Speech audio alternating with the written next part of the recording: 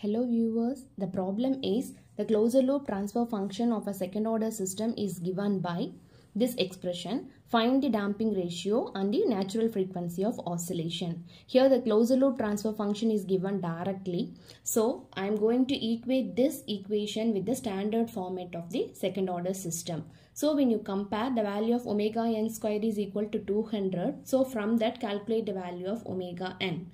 Now equate the coefficient of s. Here it is 20 and here it is 2 zeta omega n. Just when you compare, here 2 zeta omega n is equal to 20. So from this expression calculate the value of zeta. So 20 by 2 into omega n, we know the value of omega n already. So just substitute here and finally the value of zeta is 0.707. So finally the damping ratio is 0.707 and the natural frequency of oscillation is 14.14 radians per second. Thank you.